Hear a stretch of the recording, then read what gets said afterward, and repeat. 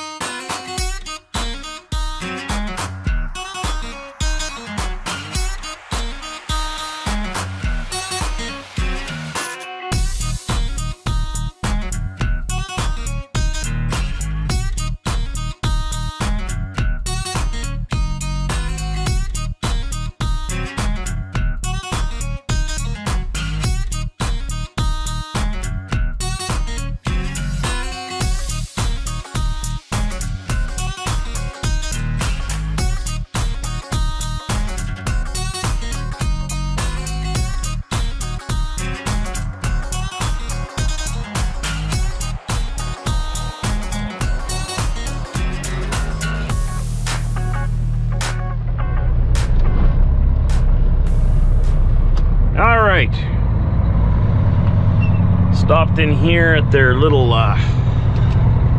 plaza, their store. Let's get out there. It's gonna be a good day, I hope, because there's a storm warning, or a winter snowfall warning.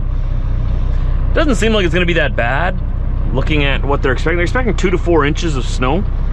So it's probably just gonna come down real heavy for like a short while, and that's why they're warning us. Because 2 to 4 inches isn't really like the end of the world, but if it all comes at once, yeah, that's quite a bit. So that's supposed to be a little ways down here toward Brainerd.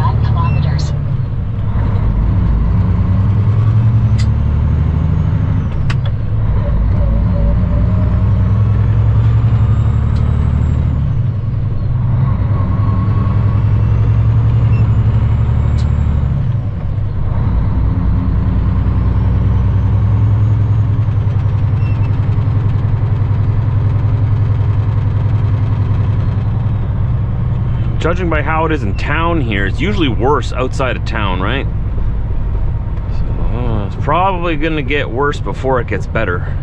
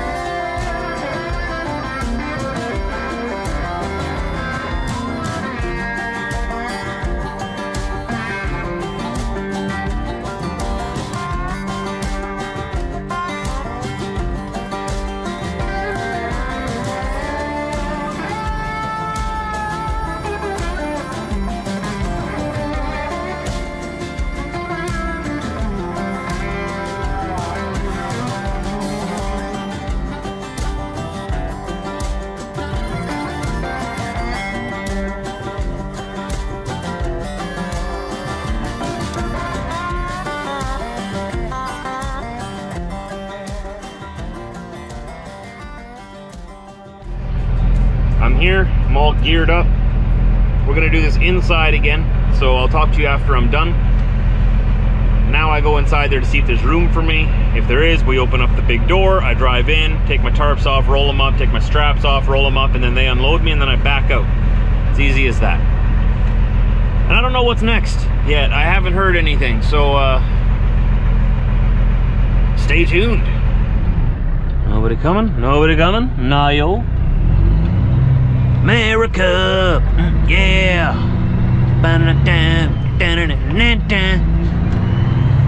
America, beer cave. I always find that funny. Anyways, we have our reload in Bemidji, Minnesota waiting for us on the ground. It's doing no good on the ground. I need to put it on my trailer. I'm gonna tie it down and bring it back to Winnipeg.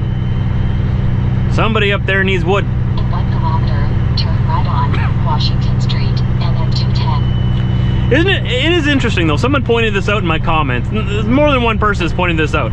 Isn't it interesting how I load up lumber in Canada, I take it down to Minnesota, and then I load up lumber in Minnesota and take it up to Canada? It's like, right? I'm not complaining. It gives me something to do.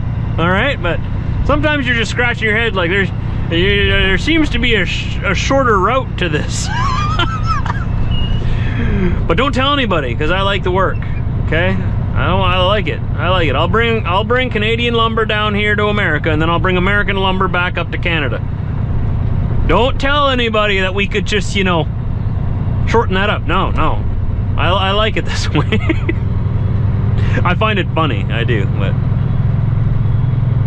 like I said, whatever. Turn right on Washington Street and then 210. The lumber is different. Okay, there's a bigger story to it. It's not just simple as that. The lumber I bring down here is like finished lumber, very special lumber. That's why it gets a special tarp.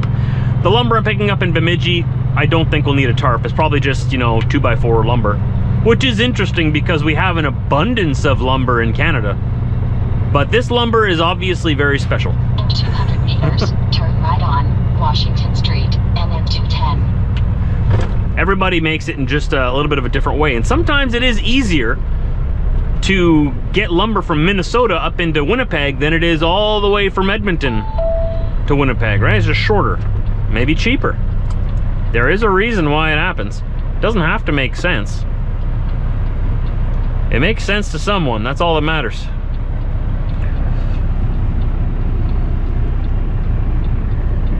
There's a car coming. I'll wait. I'll have a green light right away, I think. For 5 kilometers.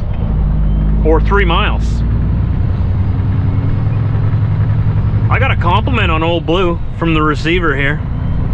Those guys are great guys. I was able to sit there and have a little bit of coffee with them. They gave me a coffee. They're very kind guys.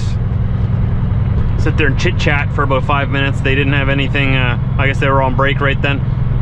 And they had nobody waiting behind me. So I said, hey, yeah, take 5 minutes, chat with them a bit. Good guys. And hey, it's free coffee. Who turns down free coffee? Crazy people, that's who. Do I look crazy? I'm not crazy. You get offered a free coffee, you accept.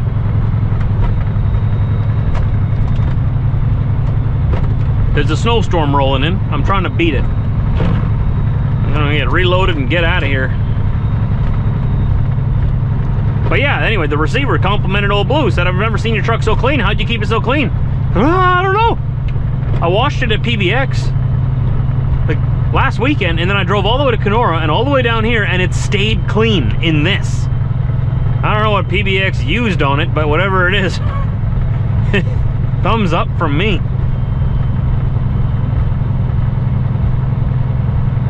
But if you want to pass me, you can come on past me. I don't mind. Oh, he wants to turn. Okay. Thought he was just sitting beside me there. I've said it before. When you're passing a truck, the best practice and the best etiquette when passing a semi-truck is to get past them as fast, well, not as fast as you can, but, you know, don't loiter beside the truck. You want to pass us? Get past. If you don't really want to go faster than us, just stay back. That's my advice.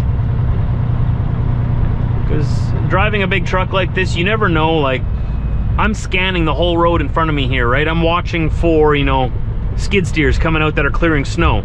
I'm watching for kids that are, you know, running ahead of their parents and maybe trip over the snowbank, fall into the road. I'm watching for other drivers on the road that might, you know, lose control or start slipping around. If at all possible, I like to have the lane beside me clear, just in case if like a kid jumps out from behind that sign and falls in front of me, I have an extra lane just sort of moved to the side, right? And on the highway, it's more so if deer jump out in front of me or wildlife or whatever. I like to have the lane beside me clear if possible. Like this, I understand it's not always possible, but especially on the highway, if you want to pass the truck, pass the truck. If you aren't sure, just stay behind.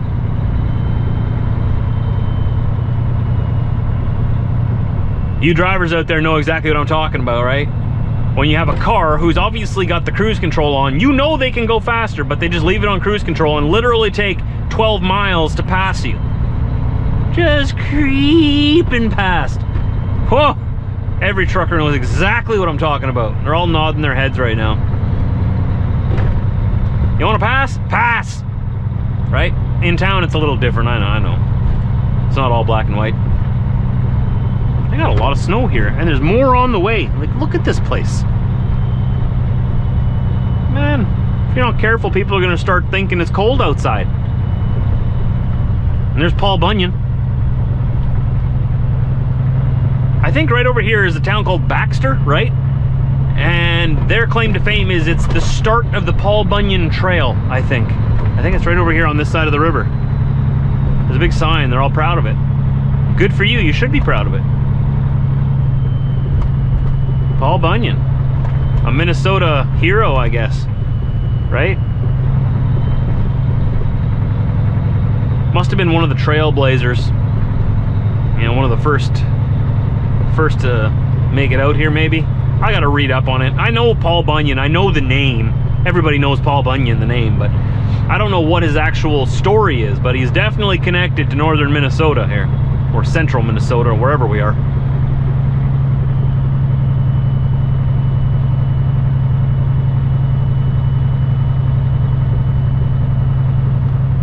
All these American flags. America! Nissan! Da-na-na, da-na-na-na. That's not a Nissan dealer, that's a Dodge dealership. Why'd they have a Nissan sign? Is it Nissan or is it Nissan? Nissan, Nissan, Nissan, Nissan, Nissan. I don't know. Baxter, see, right here. It says, welcome to Baxter, start of the Paul Bunyan Trail. Huh? I knew I wasn't lying to you. I was pretty sure anyways, like 80% sure I wasn't lying to you.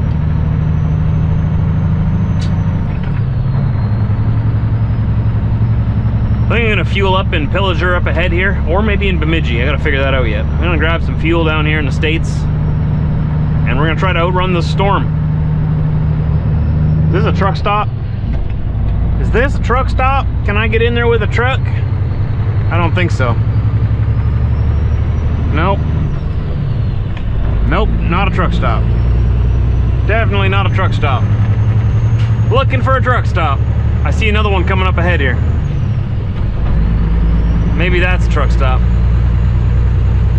You gotta be careful, you don't want to get yourself in a pickle. If you pull into a lot that's not designed for big trucks, and suddenly it gets really busy there, good luck getting out. You might even end up on YouTube. Not on my channel, I don't do those kind of videos, but you know the videos I'm talking about. Every time a trucker does something dumb, they end up on YouTube somewhere. The whole goal of the day is not to end up on that part of YouTube.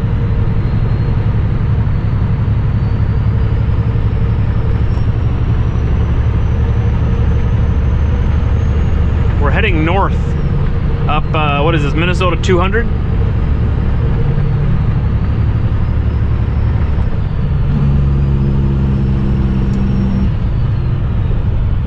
I think this might be a truck stop up here. Past all this stuff, there's a speedway or something. A big sign. Usually if it's a really big sign, that means it's a truck stop, because they want all the truckers to see it. Come, spend your money here. Come on down. See right there, speedway. I'm pretty sure that's a truck stop. I'm pretty sure of it. Nope, definitely not a truck stop.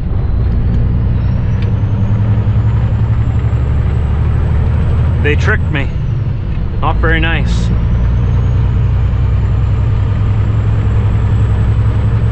We'll find one yet. Found ourselves something. Hopefully this is a truck stop. I mean, they got diesel pumps, so there's got to be space for trucks in there, right?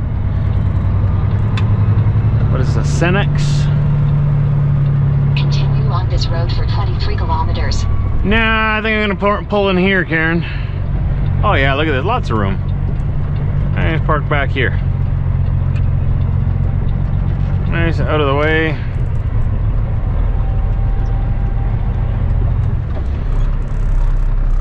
I'll go inside real quick.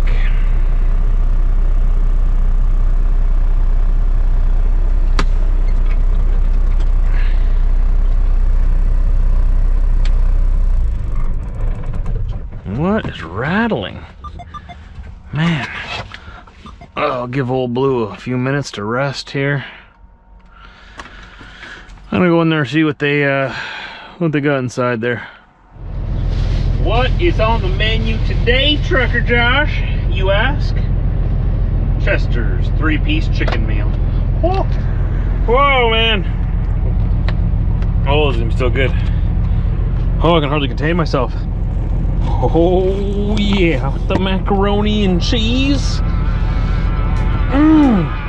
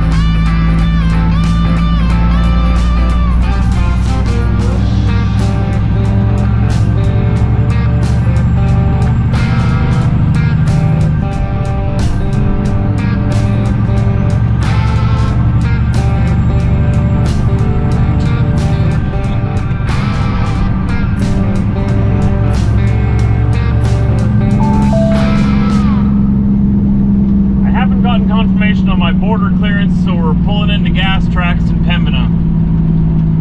In 300 meters, turn right on Stutzman Street, ND 59, and then approaching destination on the right side in 60 meters.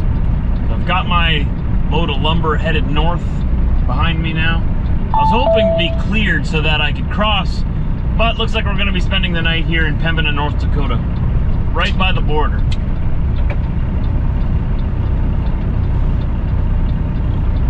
Hopefully we can find ourselves a parking spot here.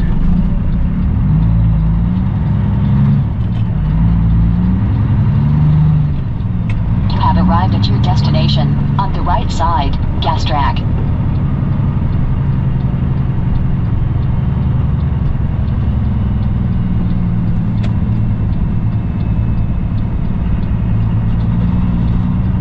Looks like I see some parking spots in the back there already. Right on.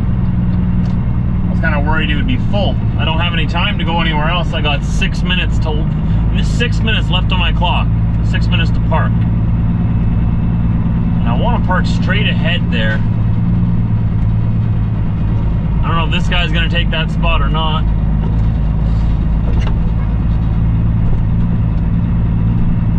Aha, he's not. Good. So I'm going to turn around and back in beside this empty trailer of lumber. I mean loaded trailer of lumber. I can't even get my words straight apparently.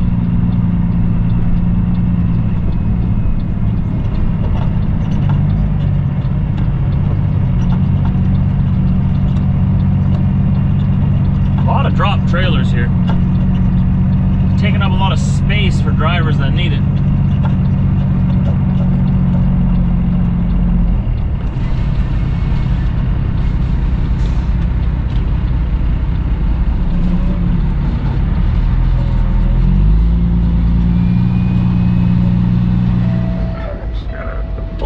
Here and lean out, make sure that I don't gotta move over more. I think I left enough space here. Yeah, I left enough space for another guy. There we go. Don't really want a neighbor, but I didn't want to take up both spots. I mean, I could have just taken up both spots and I wouldn't have had any neighbors, because on this side I've got a snowbank. But I just can't bring myself to be that driver. I only need to take up one spot. It's fine. It's fine. It's gonna be cold tonight anyway, so it might be an idling kind of night. It's supposed to go down to minus 31 Celsius. 1 second here. Minus 31 Celsius. Do you really want to know? I mean, I don't know if you want to know. What is minus 31 Celsius in Fahrenheit? Minus 31 degrees Celsius is equal to minus 23.8 degrees Fahrenheit. That's how cold it's gonna get tonight. I think Old Blue would be fine if I turned the engine heater on 2 hours before I started. I think it would turn over just fine in the morning, but I'm more worried about my fuel. At that temperature, the fuel starts to crystallize if you're not careful. You might not do it in the tanks, but in the fuel lines between the tank and the fuel filter for sure, because that's just an exposed little hose, right? And it'll gel up in there, and then you'll start it up in the morning. It'll run just fine for like 5 minutes, and then all that gelled up fuel from the fuel line will go sucked right into the fuel filter, plug everything up, and then I got problems. If I leave the truck running, then the fuel keeps moving through those fuel lines, right? It's through the fuel filter. Some of it goes into the engine, gets burnt. Some of it goes back into the fuel tanks. And then my fuel's always moving, and my fuel stays warm.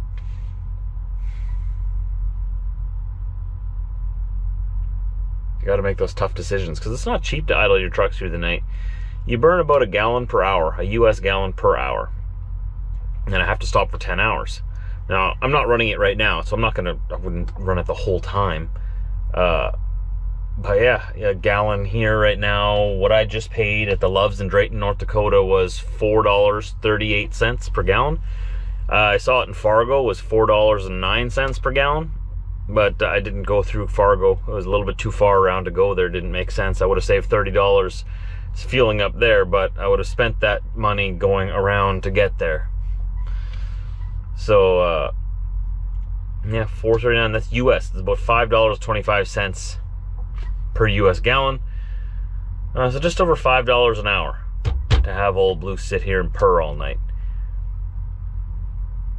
10 hours. It's like, what, 60? It's a lot of money. It's over 50 bucks. The extra quarter in there is throwing me off right now. I'm too tired to do math, so I'm gonna cheat. $5.25 times 10. $52.50. 50 bucks. Idles through the night. So that $30, no, I didn't save $30. I did fuel in the US, so I saved about how should I save? With 30 cents a liter, I bought 518 liters. I saved $155 Canadian fueling in the US today than if I would have fueled in Canada tomorrow. So you subtract, $52.50 off of that, I still came out ahead with $102.90. Did I do that right? But $103 anyways ahead just for fueling in the US. So the cheaper fuel prices in the US paid for having to idle it if I have to. I don't like doing that. It's very hard on the diesel engine. It wastes fuel. And for every hour that the engine idles, it just wears and tears at the engine, right? It doesn't like it, but you don't have any choice. It's either that or you're stranded here. And then you're paying for a tow to tow you to a shop just so that it can thaw out, change the fuel filters, and get back on the road and do it all over again. Driving up in the cold climates is a little different than driving like in the milder climates. All the way down to -25, I'll shut the truck off for night. That's -25 Celsius. I keep forgetting that you guys use Fahrenheit. It's such a strange system of measurement to me. I don't mean any offense by that. It's just I grew up with Celsius, and Fahrenheit makes no sense. Like in Celsius, you guys know this, the freezing point of water is 0 degrees Celsius. The boiling point of water is 100 degrees Celsius. In Fahrenheit, freezing water is 32 Fahrenheit. I don't even know what the boiling point of water is in Fahrenheit. It doesn't make sense. It's all odd numbers. 32 Fahrenheit, what? So to me, it's just a little strange. So -25 Celsius in Fahrenheit. -25 degrees Celsius is -13 degrees Fahrenheit. Okay, so my point was that all the way down to -13 degrees Fahrenheit, I'll shut the truck off for night. I have a nice engine heater that'll warm up the block for in the morning. I'm not worried about my fuel gelling at that point, though that's borderline. I could put anti-gel into my fuel as well, if I really want to. Sometimes it doesn't work. Most times it does. But each situation is different. Each tank of fuel is different. Each refinery seems to make fuel a little bit different for in different regions. You never really know. Better to just play it safe than sorry. But yeah, we'll see. It's gonna be a cold night. I'll be warm, and there's a 24-hour building here. So if my truck does shut off for whatever reason, I have a warm building where I can go inside and keep warm. So I'm not worried. In the morning, I'll wake up, I'll call into the load gods and just confirm that my load has actually cleared. We'll get going probably around 7:30 in the morning. We'll run into Winnipeg, we'll deliver this freight, and we'll see if they have anything for me to do. Because we've had appointments the last few days, it's sort of shortened my week for me. It's very hard for me to get a full week in when I have to take time for the appointments. Not that I'm complaining. I want to be there at these appointments, but it cuts into the work week, right? So we're already pretty much at the end of the work week. And I was just home, and I'm probably going back home tomorrow. And then I'll probably get another week or two of full work in. Full week do? Well, next week, mostly full. And after that, about 2 more weeks. And then I'm off on my paternal leave to assist Britt, as she will be very pregnant at that point. She'll need help with the dogs, taking them out, cleaning up after them, feeding them, vacuuming, cleaning around, because she can't, she's a little person, and there's a big baby in her. A normal size, she's a little person, and she'll need a little bit of assistance towards the end, and also after the C-section, she can't do any lifting or anything. I have to lift up the baby for her and then put it in her arms so that she can feed it. So for at least 6 weeks after surgery, she's gonna be in recovery. Now I'm gonna be off for I'm hoping about a week or two before the delivery day, and then about 4 weeks after to help with her. And then from there on, we have some family members that have offered to come in and help out if she needs it, depending on how the healing process goes. So much to learn, so much is coming, and we'll take it one day at a time. This guy's parking over here with his high beams in my face. Look at this guy. Just parked over here right by the scale. He's got his high beams on.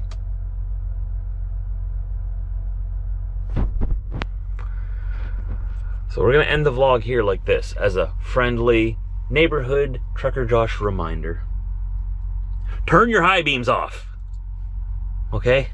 Don't drive down the highway with those things on. Don't pull into parking lots with those things on. The only time you should be using those things is when you're alone on the highway. The rule is, when traffic is coming towards you, if you can see two separate headlights, you're too close to use your high beams. And for traffic that's traveling the same direction as you in front of you, if you can see two separate tail lights on the vehicle, you're too close to turn on your high beams. That's the rule. I don't make the rules, I just follow them and I tell them on YouTube. I don't know. Maybe I did make up that rule, but I think it's a good rule. It's a good rule, right?